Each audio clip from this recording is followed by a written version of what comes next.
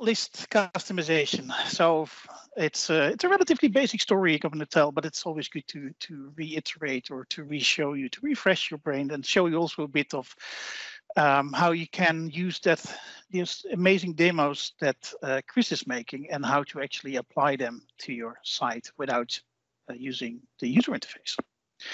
So the idea is that I will obviously use PnP PowerShell. I have the window open on my screen. If you haven't checked it out yet, this is the new Windows Terminal, or Microsoft Terminal, I think it's called. I strongly recommend that. It's actually a much better experience compared to all the other PowerShell environments. And not only PowerShell, this also runs the command prompt and Linux, even if you want to. So that was a little sidetrack. So I'm connected to my site. The site is hovering here behind me. It's a standard empty SharePoint site, and I will start to create first my list. And for that, I use the commandlet new PnP list. I give it a title. I say projects, and I want it on the quick launch. And the template is the generic list. So because we're using the APIs behind the scenes, in the user interface, you will see this called a custom list. In the APIs, it's called a generic list. That's why there is generic list here. Press enter and it will create a site. You don't have to specify the URL. It will always default to /lists and then the name of the list. So if I reload this page, there should be my project here. And I should have called it projects, but that's okay. I can call it project. Now I want to add a field to it. So add PnP field to my list project that I just created. As long as you don't have any spaces in your title, you don't have to put quotes around it. So just if the name is just without spaces, just enter the name of the list here. Then the display name of the field will be project name. You see that I put a space in the display name, so I put quotes around it. And then say my internal name is project name without a space, and the type of the field is text. Press enter. And the field is being added to the list. Now, if I reload this page now, you will see that the field is not part of my view. So the idea now is that I will, you can either go to like the settings of the list in the user interface and add the of the view and then add that field to your view, but obviously you can also use PnP PowerShell. So set PnP view. Well, first, let's have a look at the views that we have available. So if I do get PnP view and it wants the name of the list project, you see that's basically on one view, and this one is called all items, the one we actually are looking at right now. So that one I will use.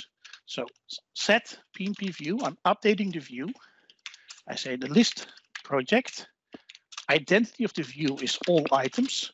And then I say, which fields do I want in there? So I want the title field in there and the project name field in there. And press enter. And now my field has been added to this view. So if I reload, you see the title and the project name field in there.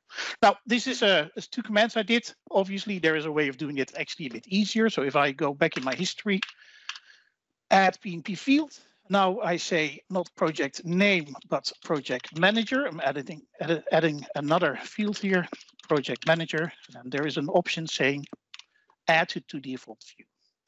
Press enter. If I reload this, there's my project manager. If I'm not happy with the order of these columns, say I want to move the project manager before the project name field, I can also use the set PnP field view functionality. So say I want to put project manager in front of it, then I change the order of this list of fields here. I say here, project manager goes before the project name. Reload. And now project manager is standing before project name.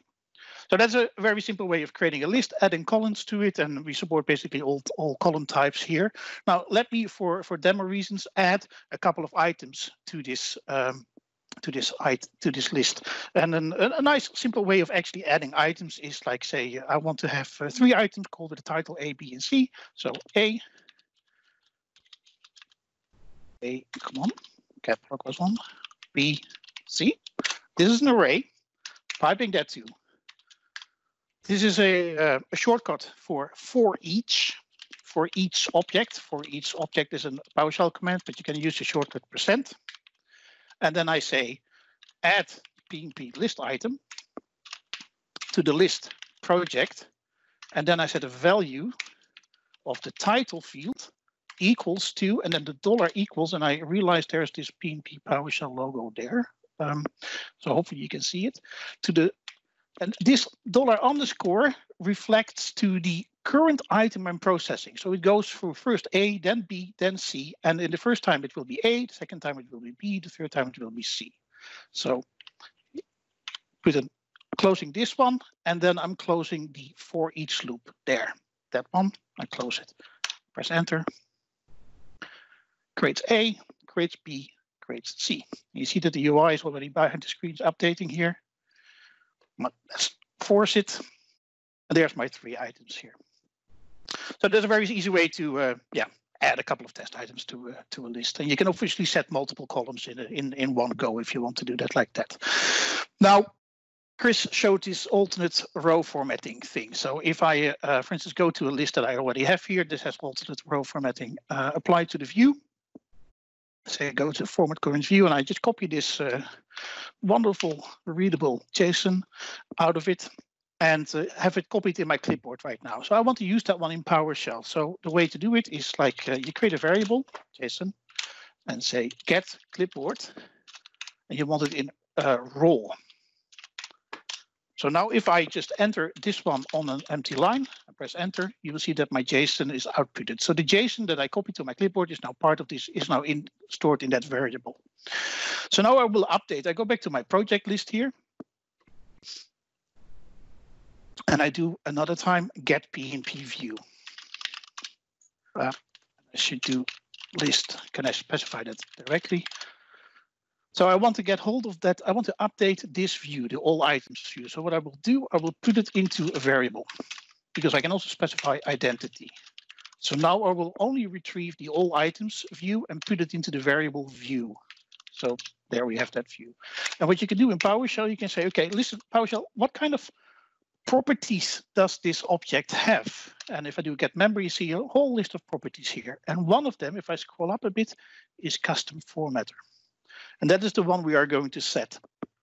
So I want to update the view because this is where the JSON, if you set the JSON through the UI, it will end up in this property, which is a string. So what I will do now is I will update my view and add that JSON file, and that can be, of course, any formatter for any view, into my, update my view with that JSON. So again, we're using the set PnP view commandlet. List project, oh, not project paste, project, identity, all items, values, and then I say custom formatter. Now you would be tempted just to write JSON here. If I do that, it will actually go wrong. The commandlet has tries to actually take this as an object and goes wrong. It needs a string. So we're going to force it to a string. So in PowerShell, if you write something like this, it will force it as a string and will take the value of this variable and put it into these quotes here. So if I press enter now, the view has been updated. And if I refresh this view, you will see that it has alternate row formatting. So this is a very simple way of actually getting those JSON files out there. So basically, the easiest way, if you want to play around with the samples that Chris made, is basically get a copy of that repository in your file system. Create the lists, navigate to the folder, and use these command lists to very simply apply these JSON files to your list and just play around with them, see what they do, instead of like opening the file, copying the contents, pasting it, etc. You can, of course, also get hold of an existing list, an existing view, take the value of this custom formatter property, put it into a variable, and then apply it to another list. And another way, if you want to do a column formatter, it's the same idea. So if you have a field, the field also has a custom formatter property. So you update the field and you set the custom formatter property to that value, and it will use that custom formatter for that field. So it's a very simple way of getting data out of there. The last thing I want to show is a little tip if you want to move a list from one side to another, but just a single list and nothing else.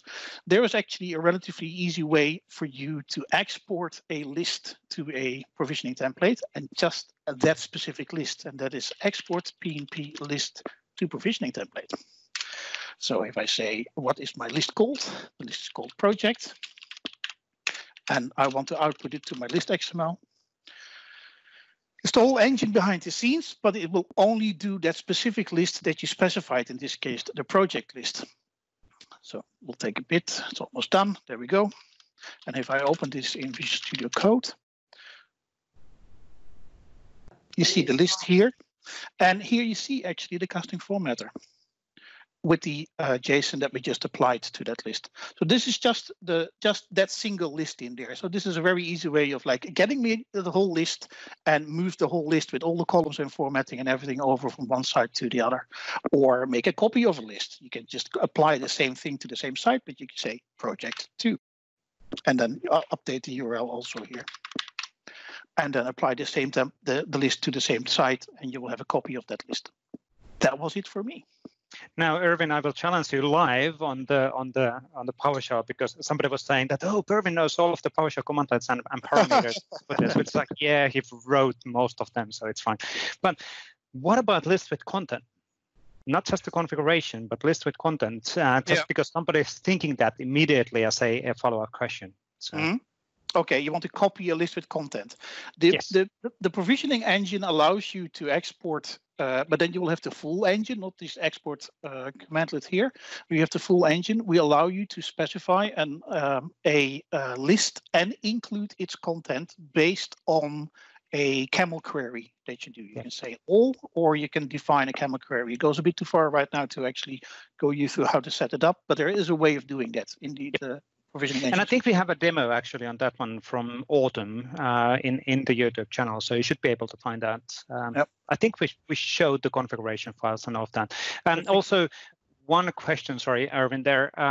Prasad is asking how system recognize where the list to be created with site without the site URL parameter. You connected the site. So yes, I didn't show that part. Yeah, you do. The PnP PowerShell commands always work on the context of a single site. So you do connect PnP online URL, and then this is the URL of your site. So in this case, it was sharepoint.com/sites demo1. And then I connected a specific site. You actually see that in my prompt here. This is my tenant name. This is the site I'm connected to.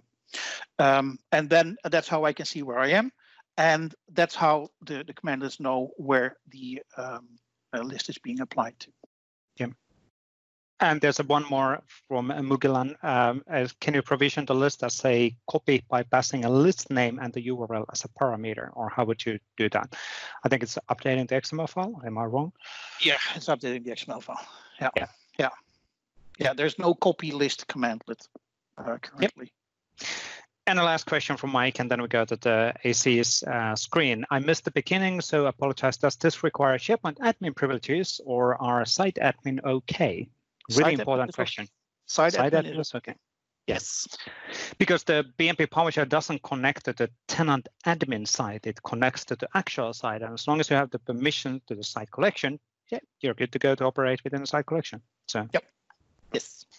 So it's a slightly different, let's say, approach than with the tenant admin. To be fair, just to be super clear, there are admin operations in the PnP PowerShell as well, matching admin operations as within the SharePoint Online PowerShell, and those requires a tenant admin permission. So everything is secure, and there's no kind of hidden tricks from that perspective. Indeed, those commanders are actually marked as such. So you see, if we say tenant recycle bin item,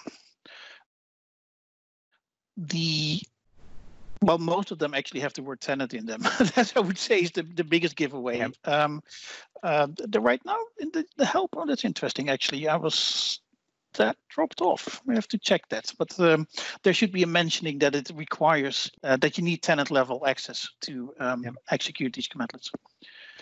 And then there's a still follow up on the question. So the site owner is not sufficient. You have to be, if you operate on a site collection level, you need to be a site collection administrator. Now, the contribute permission is not necessarily sufficient because some of the PowerShell commandlets or the behind of the scenes, the code actually operates potentially in the site collection level as well, right?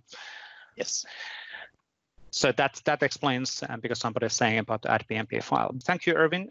Awesome recap. I think the PnP PowerShell is so widely used, but it's always good to recap the basics and basic structure because it's so powerful. And thank you everybody for being part of writing that and contributing on that open source project as well.